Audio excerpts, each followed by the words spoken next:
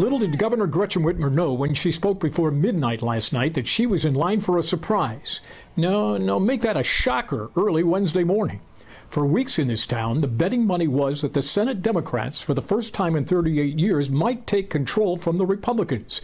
Last September 16th, this senator was geeked at the prospects of doing just that. I think we are definitely in the favored caucus to take control of the the Michigan Senate. Meanwhile, over in the House Republican caucus, the campaign chair predicted more than 56 votes for her side to keep control. I'm pretty confident in 60. Wrong. The town was shocked to wake up and see the Democrats with 56 votes giving the Ds House control for the first time in 40 years. And for the first time ever, they'll elect this week the first African-American Speaker of the House, Representative Joe Tate of Detroit.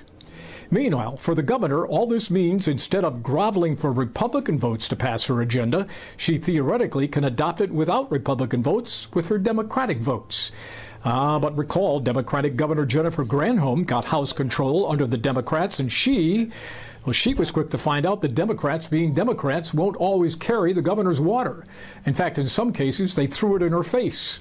Could the same thing happen to Governor Gretchen Whitmer? Of course, but she refuses to focus on that now, and she'll address that problem, Democratic bumps in the road, when and if they pop up. Meanwhile, the legislative Republicans are licking their wounds and wondering if staying hooked up to the former president is such a good strategy, given the blue wave that swamped the Michigan Republican Party up and down the ballot on Tuesday. In Lansing, Tim Skubick, Fox 2 News.